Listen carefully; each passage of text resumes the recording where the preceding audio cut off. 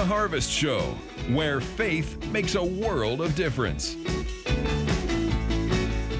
Hello, everyone, and welcome to Harvest. I'm Valerie Lowe. Stephen Radulich is on assignment. We have an amazing show lined up for you, so let's just get started. Coming up on Harvest, if you've ever struggled with poor health and a not-so-strong faith all at the same time, you're not alone. Author Laura Harris-Smith reveals how a faith detox saved her life.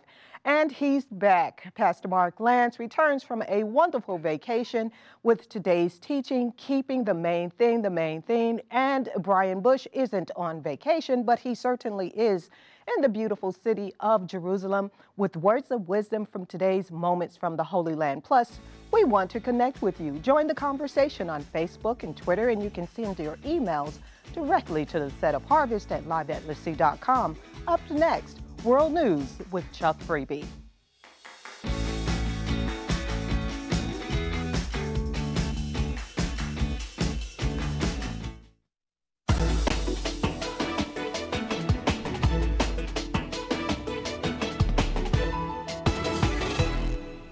And a pleasant good day to you. It's Tuesday, June 7th, 2016, and here's what's happening in your world. Hillary Clinton will become the first woman to top the presidential ticket of a major U.S. political party, capturing commitments from the number of delegates needed to win the Democratic nomination. She has 1,812 pledged delegates, won in primaries and caucuses. She also has the support of 571 superdelegates, according to a count by the Associated Press. Donald Trump is not qualified to be President of the United States of America. But we can't just say that and assume everybody understands it. We have to make the case, and we have to organize and mobilize. There are 5 primaries today, including one in California, where Clinton attended a star-studded fundraiser last night. A bus carrying riot police officials was struck by a bomb in Istanbul today, killing 11 people. The dead included 7 police officers and 4 civilians. At least 36 people were hurt in the attack. There is no immediate responsibility claim. U.S. officials told their Chinese counterparts that Beijing needs to provide a leveled playing field for companies to do business in China. Treasury Secretary Jacob Lew says the U.S. welcomes Chinese investment, but concerns about the business climate have grown in recent years. The annual dialogue between the two countries rarely produces agreement on major issues, but does provide a valuable setting to air disputes, clear up misunderstandings, and share experiences. Thousands of people pelted government buildings with paint bombs in the Macedonian capital, even as the president there rescinded a decision to pardon a number of politicians being investigated for wrongdoings. The protesters have been demonstrating almost nightly since President George Ivanov announced a decision to grant presidential pardons that halted the criminal proceedings against dozens of people. Those included high-ranking politicians accused in a wiretapping scandal that has roiled Macedonia for months. And heavy rains from Tropical Storm Colin have hit northern Florida and southern Georgia, knocking out power in some areas and flooding roads on the Gulf Coast. Governor Rick Scott of Florida has called a state of emergency for some portions of the state, as the eye of the storm is now about 150 miles northeast of Jacksonville, passing into the Atlantic. Tropical storm warnings are now in effect for parts of Georgia and North Carolina, but it's expected Colin will weaken by tonight. Coming up later, Pastor Mark Lantz has today's connections. But next, have you ever struggled with poor health and a not-so-strong faith? Author and nutrition counselor Laura Harris-Smith shares how a faith detox saved her life. She'll tell you about it right after this.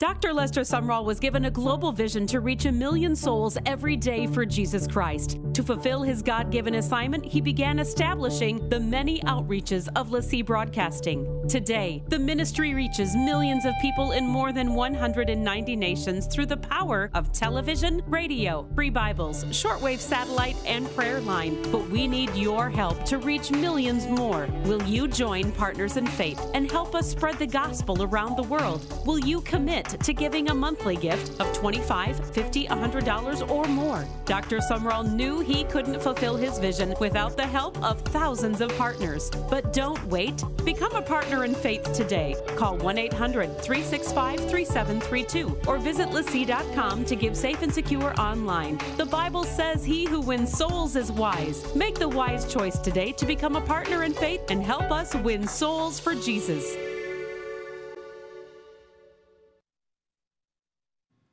After parenting 6 kids, co-pastoring a church, writing and speaking, Laura Harris-Smith was on the brink of adrenal failure and could have died. She didn't even know it. Today, she's a certified nutritional counselor, and she joins me to talk about what led to her dramatic transformation. Welcome back to the Harvest Show, Laura. Hi, Valerie. Thank you. Okay, so it's been a hot minute since you were here with us the last time. Yeah. So a lot has transformed over that time. You nearly lost your life. Take us back to that time, being a parent of 6 kids. I only have 1 child, but I'm from a family of 8 kids. So okay, So I can only imagine what that must have been like. And you can't forget the 8 grandkids now. So that in the mix, you know, when that happened, I guess like 9 years ago, yeah, we have a king-size family, king-size life. I love every bit of it, but when you're a writer and when you're a pastor and you have a lot of people in your home, you know, it's kind of hard to set boundaries. And so really I'd put on a pot of coffee at midnight and get another creative streak going. And once I was finally alone and had some quiet time, and I was getting probably 4 to 5 hours sleep a night, I kind of wore it like a badge. Like some people can do that, you know, I can do that. And boy, I started having symptoms. As a woman, you know, we multitask. That's right, and we want to accomplish it all. And you're right, that's the badge of honor when it all comes together. But we're falling apart secretly. Yeah, and I didn't know that because I have a strong constitution, and I just kept going and plowing through, which was part of the problem. And then little by little, the symptoms started showing up, and went to the doctor. My blood tests were just awry. They were everywhere, all my levels, for just about every organ system. And so I was told I had adrenal exhaustion, and stage 4 is when all your organs shut down, and I was in stage 3 before I ever found out. So I was told make changes or die. I went on total bed rest, and I was actually in the middle of a book contract at the time, and I had this sneaky feeling that the Lord, once I got well, was going to cause me to write about all of this. He was requiring me to cooperate with him. He's done miracles before in my life and my body, but this time he really required me to make changes. So once I got better, I went back to school and became a nutritionist. But not only did you make changes with your physical health, I mean, you say that, I thought this was a very powerful statement that you made. I'm not sure everyone will agree with us, but you said that your natural health, your physical health is almost a byproduct or a symptom of your faith, a weak faith. So kind of unpack that for us.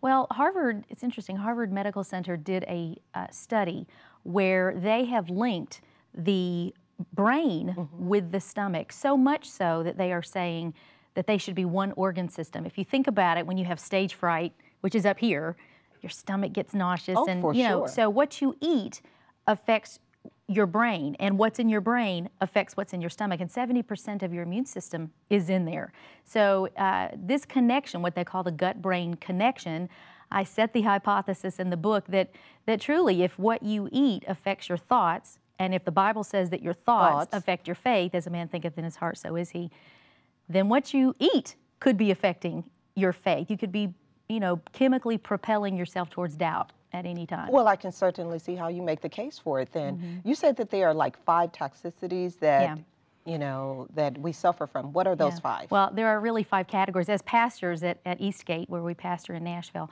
I began to notice that when people came to the altar for prayer, their prayer requests fell into one of 5 categories. Okay. And it was either their finances, their health, their relationships, their purpose and identity, you know, what is my purpose in life, and their social influences, things that are going on in the world around them. So what I did was, with the 30-day platform, I really split those 30 days into those, down into those 5 categories, and we spend 6 days each dealing with these 30 faith toxins that are common to everybody, whether it's a failed relationship, you know, can't seem to get ahead financially, maybe a loved one that died, even though you prayed anyway for them, these things that constantly chip away at our faith, because really it's a book about faith.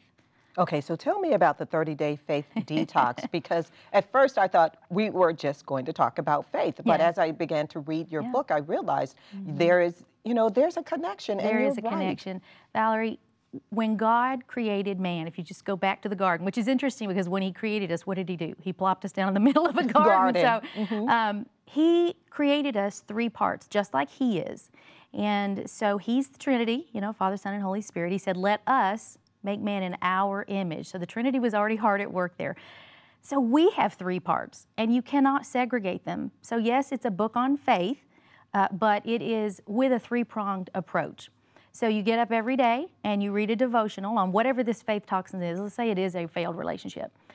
Those are the days when we're studying those 6 days, really diving deeply into, you know, your relationships. And so we get up, we have a devotional for your spirit, tether you to the Word of God concerning that situation that you're in. Or if it's over and you've come through it, how did you do? Is your heart clean? Are you all mended? Then we turn our attention to your emotions. And there are healing prayers for maybe the residues from that situation. What if it was a church split that you went through and there's grief and anger and bitterness? You need to confront those things and get rid of them. And then we'll turn our attention to your body.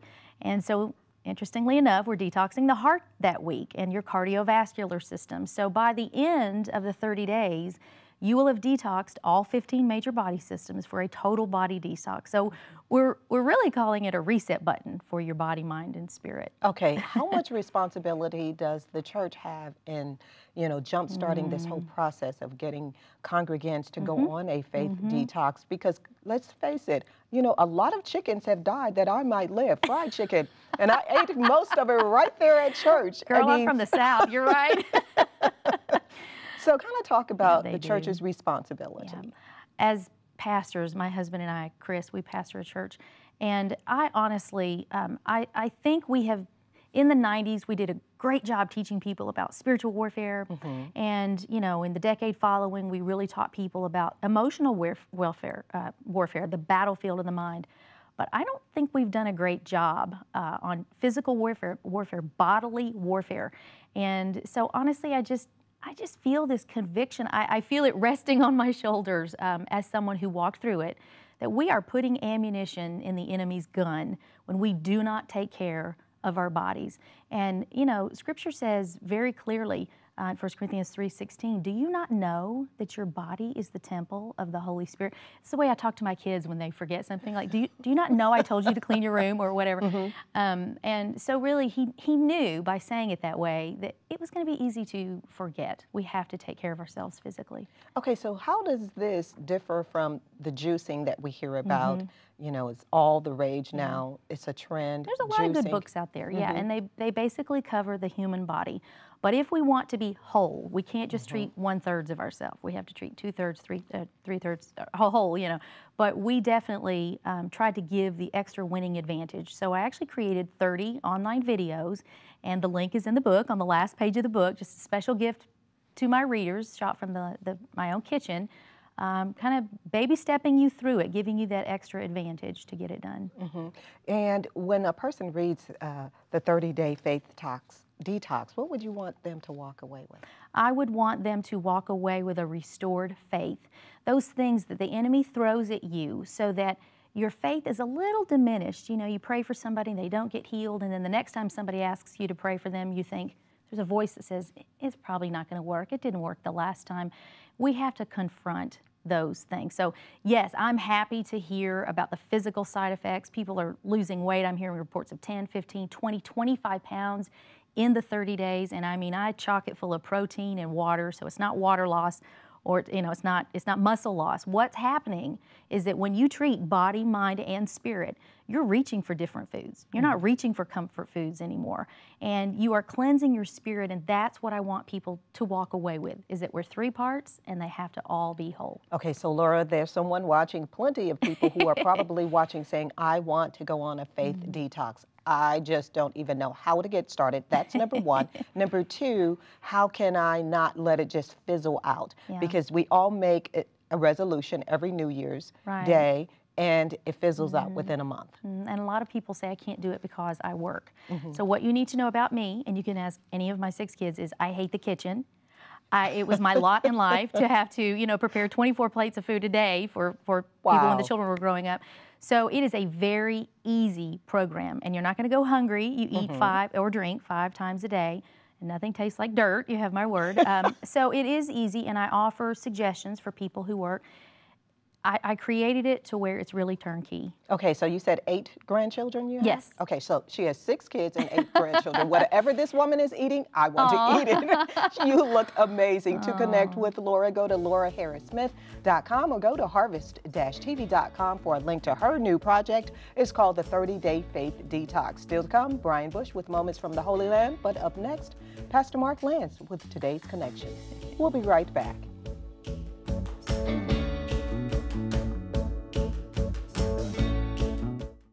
What if I told you that there's a place full of loved ones' photos that gets prayed for regularly? Prayer offers a direct line to God, so who couldn't use a little more of it? Getting yourself or your loved ones on this wall is as easy as click and send. The chapel at LeSEA Prayer Line has a wall of love that's waiting to be filled up. Just email your pictures to prayer@lesea.com. That's it. Our chapel has been a focal point for prayer for the last 18 years. Let our prayer team pray for you. In the last 15 years, friends like you have helped send over 700,000 Bibles to anyone who requests a copy through our Spread the Word ministry. God has certainly been working powerfully through your support. The book of Romans says, "How beautiful are the feet of those who bring good news." That's why we're so thankful for your partnership to help us take the best news of all time to more of those who are desperate to hear it. It costs just $5 to send a Bible to someone hungry to read it in Africa, South America, or many other places around the globe. Through your generosity, many thousands have already read about the saving grace of Jesus Christ. And with your support, we look forward to helping fulfill Dr. Lester Sumrall's vision of reaching the untold billions yet untold with the gospel.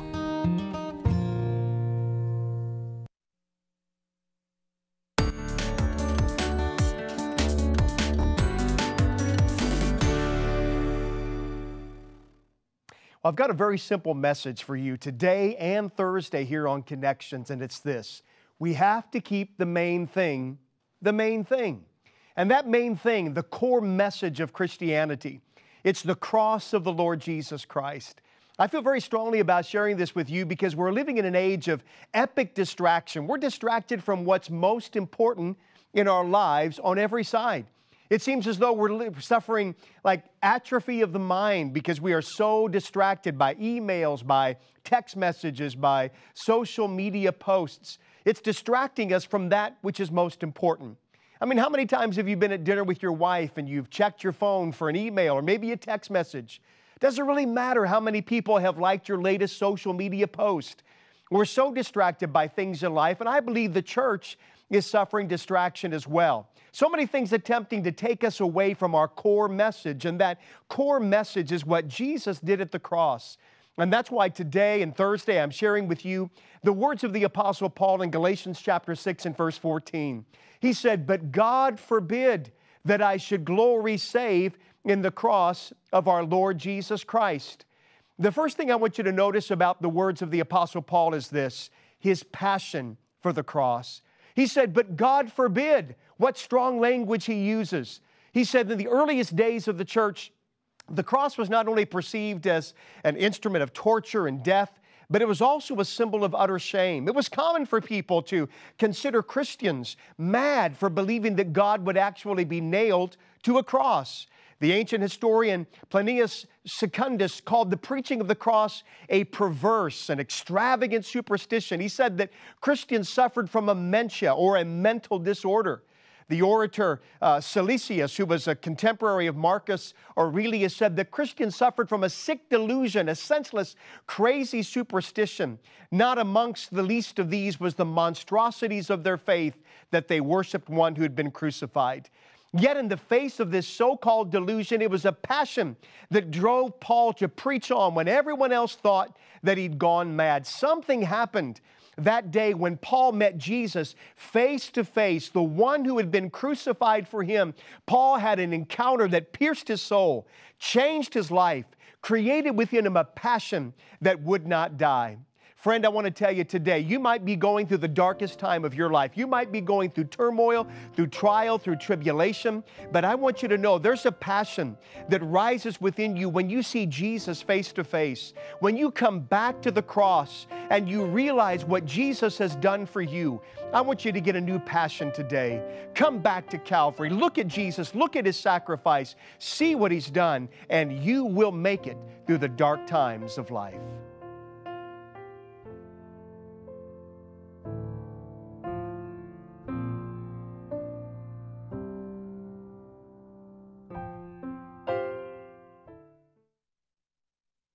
This family just arrived from South Sudan. They've fled conflict, violence, they've suffered great trauma as well as loss. That's why we need your help to give a promise to these children who are refugees that they might have a future and that they might have a hope. We need you to act today. There are 50,000 children that we need to add to Every Child Every Day program in this year of 2016. That's why it's so important for you to contact us today.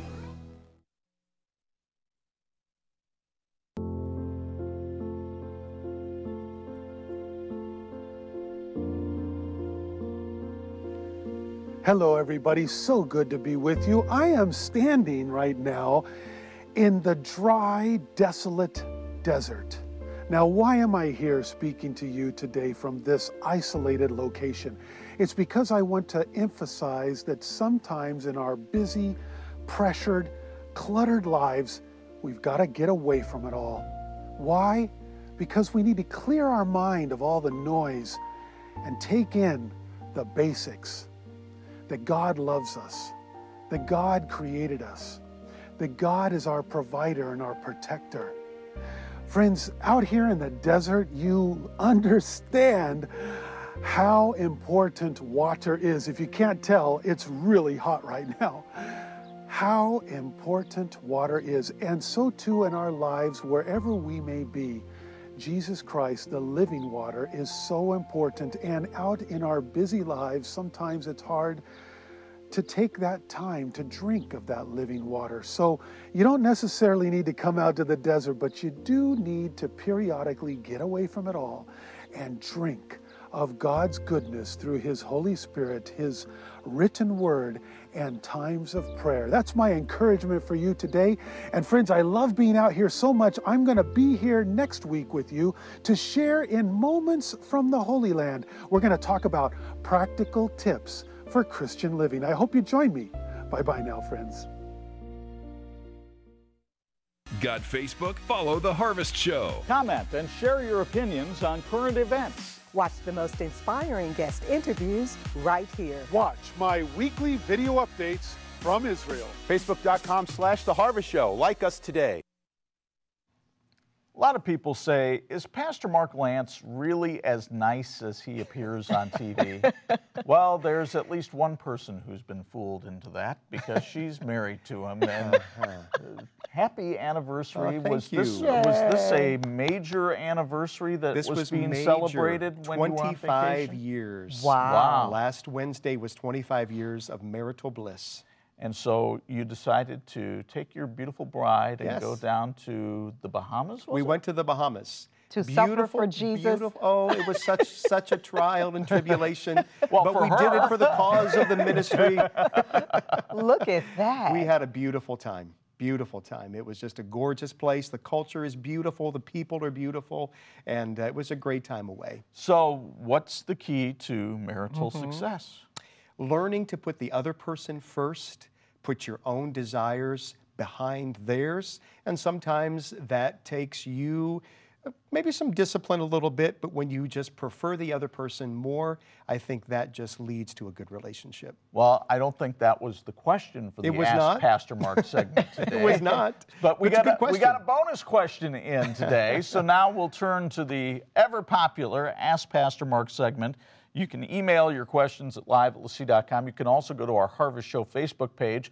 But this question actually came in through the Christian Center Church app, And they want to know, Pastor Mark, what does the Bible say about being an organ donor when you die? I don't think they're talking about the church organ either. No, not the word, sir. This is a really interesting question. But and I've been asked this a lot, actually, and the Bible doesn't specifically deal with organ transplantation because obviously it didn't have it back then. But I think when you look at the overall principle that Jesus taught us of preferring our brother, loving our neighbor, look at the scripture where even the Bible said Jesus gave his own body that we might be saved. When you look at that principle, I don't believe that organ donation when you die really violates any scriptural principle. Now, some Christians will argue and say, well, aren't you mutilating the body, which is the temple of the Holy Spirit? They quote 1 Corinthians 6. But at that time, Paul was writing to Christians who were alive because he said, your body and your spirit. So, and the other thing is, people say, what about the resurrection? When your body's resurrected, is God going to take your kidney from someone else and bring it back into the body? But you see, that's not, our resurrected body is so different than our physical body. 1 Corinthians 15:44 said, we have an earthly body, we have a heavenly body. And so this earthly body, the flesh and blood that we have, is not going to enter the kingdom of heaven. And so you really can't use that argument either. And Pastor Mark, we wouldn't even be having this discussion if it were someone alive and they had to give their organ to a loved one, like a kidney to a loved one. Exactly. That's exactly right. And that's why I think really the biblical principle, there's no violation of it at all. And I think it would be a very positive thing. And I know, and actually the addendum to this question that this person sent, what if I receive the organ of a sinner? Is that going to affect me? No, it will not affect you. I know that answer. Yeah, exactly. No. They were using the example of a heart. What if I get the heart of a sinner? Well, the heart, of course, does not refer to that pumping organism. Okay, it's the spirit, it's the soul of man. Well, we only have about 45 seconds left. Won't you pray for our viewers and listeners? Amen. Today? Let's pray together right now. Father, thank you that you've created us wonderfully. You created us, Lord, body, soul, spirit. We want to glorify you today, and for that person that's watching, I pray your blessing, I pray your favor. May their faith rise in you in a new way today, and we give you praise as we glorify you for all that you've done. In Jesus' name, amen. Amen. Reminder, 1-800-365-3732 is the number that gets you into the LeSEA prayer line. You can always email them at prayer@lesea.com and take your concerns to our prayer warriors. We had a great show today. Can we do better tomorrow? The only way to find out is to tune in. We'll see you then.